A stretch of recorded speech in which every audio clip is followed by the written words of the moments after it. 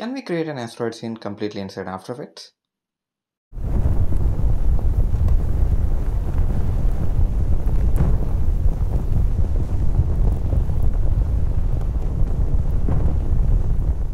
Oh yes, we can. So let's begin. Let's create a 1920 by 1080 composition. Let's add a background, maybe gray color. It kind of gives me that 3D program kind of a feel. Okay, let's create the smoke first.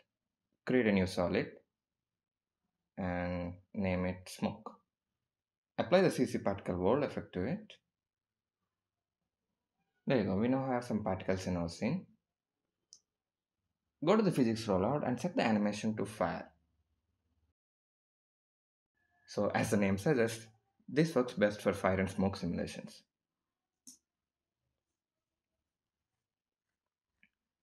So push it back in Z-axis a bit, maybe a value of 3 will be fine. We now need to change the direction of the particles. So by default the particles are going up, but we want them to go in this direction. We can see that the direction axis parameters are inaccessible here, especially when you're in fire physics. So the workaround is to manipulate the gravity vector. So by default, the vector is set to y-axis, which is this axis, which makes the fire go in the opposite direction. So we need the particles to go in this direction, which means we want the gravity vector to be acting in this direction. So a y value of 1 and an x value of -1 will give us that direction. So set the x to -1 and there you go. If you're familiar with vectors, you will understand this a little better. So check this out. Okay, the particles are going in the required direction now. Let's increase the lifespan of the particles.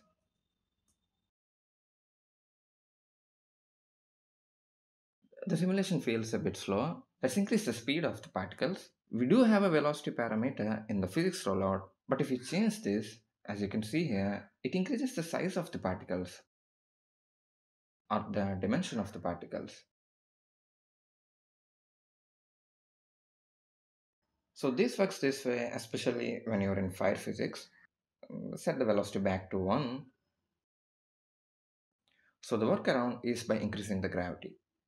So if you set this to a value of 1.5, check this out. So now the speed of the particles increased. In real world, what happens is when a massive object is burning, like a house or say asteroid in this case, the smoke that gets generated will initially rise up fast because of the heat. But later, as it goes up and up and up, it cools down and becomes dense and slows down. This can be simulated by increasing the resistance value in the physics rollout, maybe a value of 4. So now check this out. Smoke rises up fast and then slows down.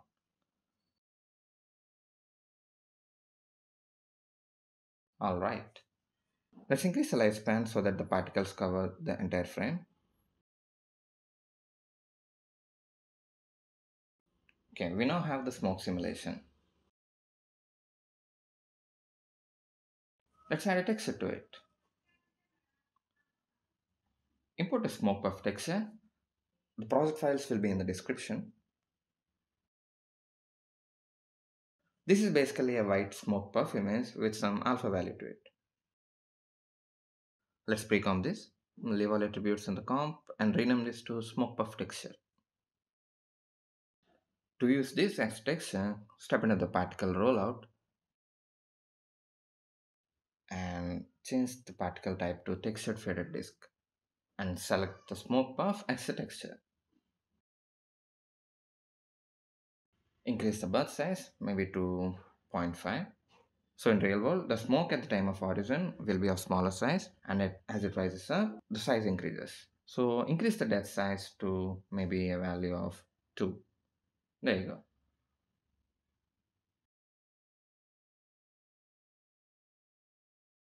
Change the color to a kind of a gray value. Depth color also to same, and maybe increase the bath color just a bit.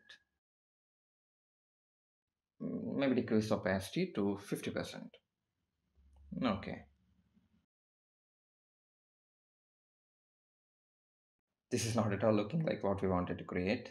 So we have this option called volume shade inside the particle world. So if we increase this all the way to 100, this basically adds some light to the particles, thereby creating some volume. We can change the light direction. So next to maybe 1. Okay. This makes the light to come from the left. And check this out.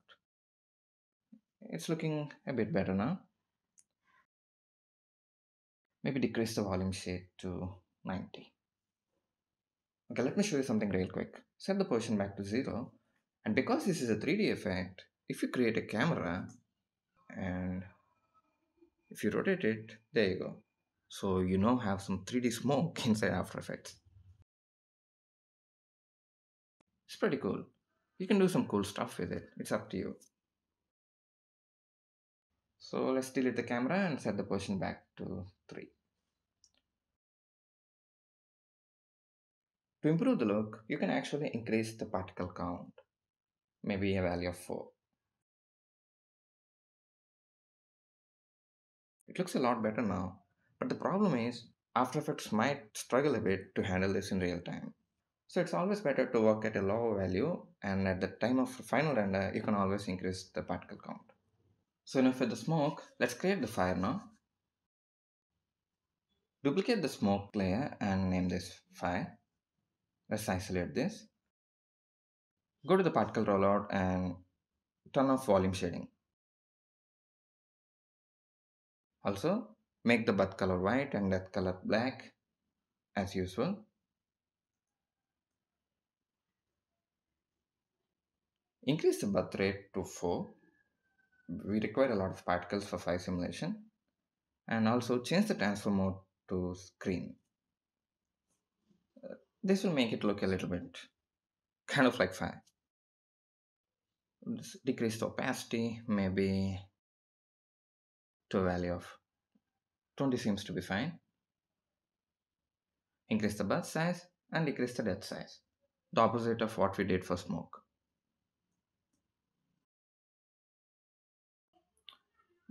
Maybe increase the depth size to 1. Okay. Now, head into the opacity map. So this map defines the opacity of the particles in their lifespan. So at birth, all particles will start at opacity value of 0, and after some time, opacity value increases to 100, stays 100 throughout the lifespan, and by the end, it goes back to 0. Let's switch the depth color to white to see this better, and also let's decrease the lifespan. There you go. At first it is transparent, slowly becomes opaque, stays opaque, and finally becomes transparent again. So if we draw the graph like this, all particles will start at opacity of 100 and ends at 0. Let's switch back to the initial settings, Control Z, and draw the graph kind of like this. So the particles fade out soon. Maybe tweak it a little bit like this. There you go. Particles slowly fade out, and this works best for fire simulation. Unisolate it and set the blending mode to screen. There you go. We have the fire, we have the smoke. And that's it. Just kidding. The fire is not at all close to what we wanted to create. So to improve the look, add a set matte effect to the fire layer. Isolate it to see it better. And set the layer to smoke layer. And make sure you include the effects of the smoke layer too. And now invert the alpha matte. And check this out. There you go. This helps to blend the smoke and fire together. I'm not liking the opacity of the smoke layer here. So head to the smoke layer and open the opacity map. And let's decrease the opacity at the starting. Something like this. Maybe like this. Yeah.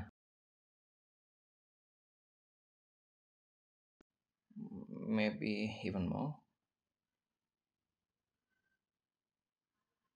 So the smoke slowly blends in. Okay, this feels okay to me. So now head back to the fire layer and add a glow effect. So decrease the threshold all the way to 0, increase the radius 50 and decrease the intensity to maybe a zero point 0.1 or maybe less. Add another glow effect.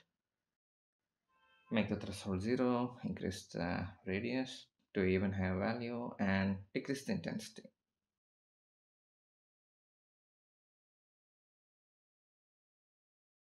Oh, and I almost forgot. We need to get rid of the alpha channel, especially when you're using glow effects. Otherwise, this will create some color issues and artifacts. So apply a solid composite effect right before set matte. Make this black. This gets rid of the alpha channel and fills up the image.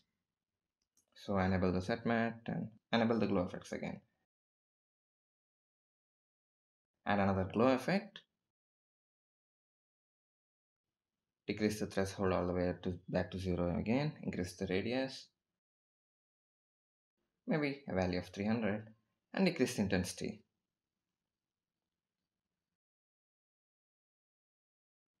Alright, this looks okay to me.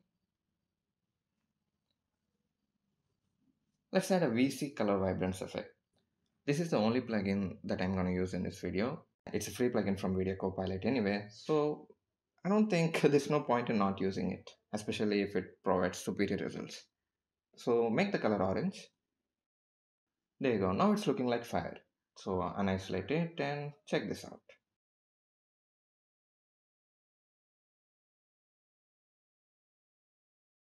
Let's darken the smoke a bit. Add a curves effect and darken it just a little bit. Also, I would like to tweak my smoke puff texture here. So add an adjustment layer and add some blur to it. Fast box blur. Blur it just a bit. Okay. Add another adjustment layer. I would like to brighten up the center portion. So add a circular mask. Select the area where you want to brighten up. Add a curves effect and increase the brightness. Also, let's feather the mask to blend it better. There you go. It looks a lot better now. Maybe darken it even more. So this is all basically look development. It all comes down to personal taste. Yeah, this looks okay to me. So I would like to take a moment here to appreciate the set matte effect here. So without it, the fire looks something like this. But that single effect completely changed the look. So let's increase the particle count and preview it. There you go. It's looking well. Okay, we've been simulating an asteroid, but there's no asteroid here. So let's add an asteroid to the scene. Let's import an asteroid texture. The project files will be in the description. Import it into the main comp and pre-compose it. Leave all attributes and name this to asteroid rock.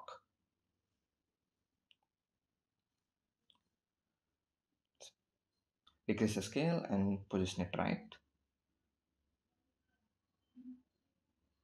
Something like this, okay.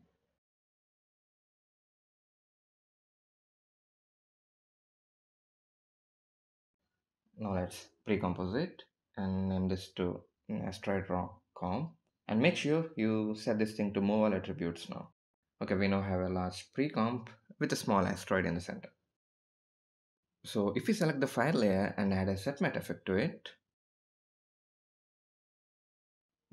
all the way up here, and select the layer to asteroid rock, turn these things off to see it better. This is without the set matte effect, and this is with it.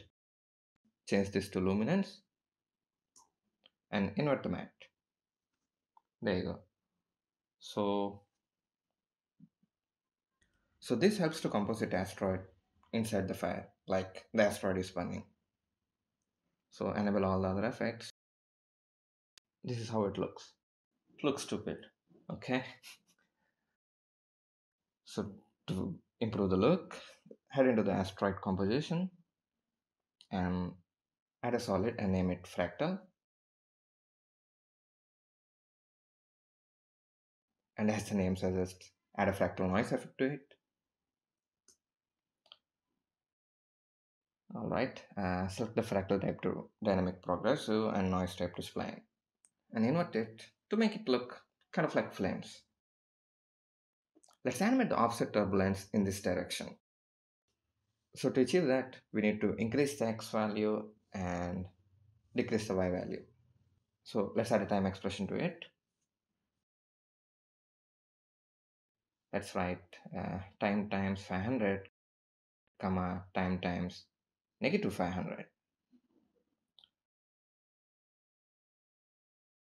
So this makes the flames go that direction, and also add a time expression to the evolution, time times 500.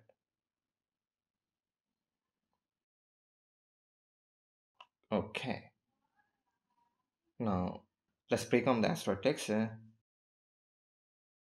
duplicate it, and use that as an alpha matte for the fractal layer, and set the fractal layer to multiply. There you go. We're basically trying to simulate asteroid burning here. So add a curves effect and darken it a bit. So let's see what we have changed in the main comp here. There you go. Okay, if we... Okay, that looks okay to me. Okay, the asteroid is looking very sharp. So add a fastbox blur to the asteroid comp. Maybe a value of 8. Okay. Okay, that looks okay to me. Also, let's rotate the asteroid rock. So head into the asteroid pre-comp and add a time expression to the rotation of the asteroid. Time times maybe negative 200. So this makes the asteroid slowly rotate. And if you check this in the main comp,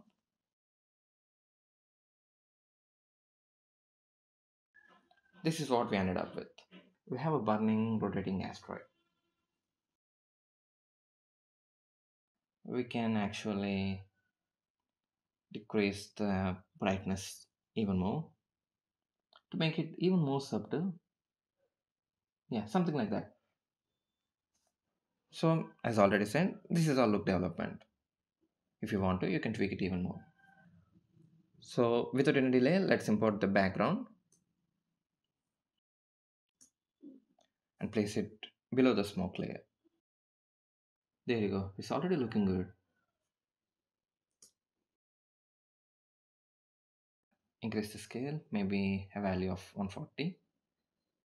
So let's animate the position of the background to simulate the camera movement.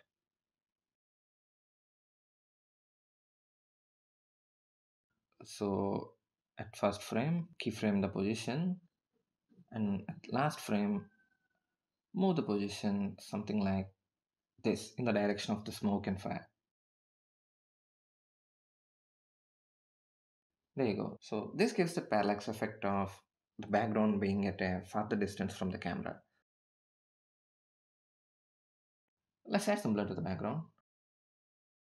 Okay, that looks fine.